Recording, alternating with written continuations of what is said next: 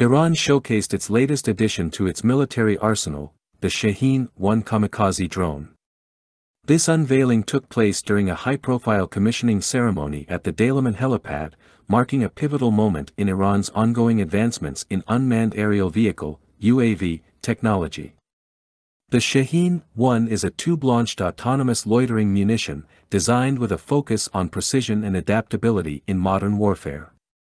It embodies a canister-based launch system, a design approach reminiscent of Iran's smaller Marij 521 and Sina UAVs, indicating a consistent trajectory in Iran's drone development strategy.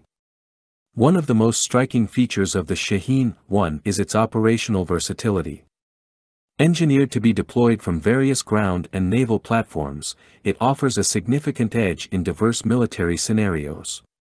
This flexibility in deployment positions the Shahin-1 as a versatile tool, capable of adapting to different combat environments and tactical requirements.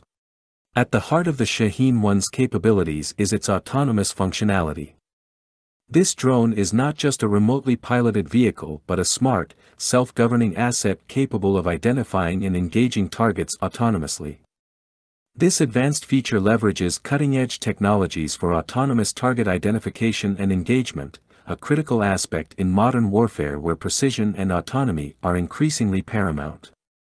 The introduction of the Shahin-1 into Iran's defense portfolio is a clear indication of the country's commitment to integrating advanced technologies into its military strategy.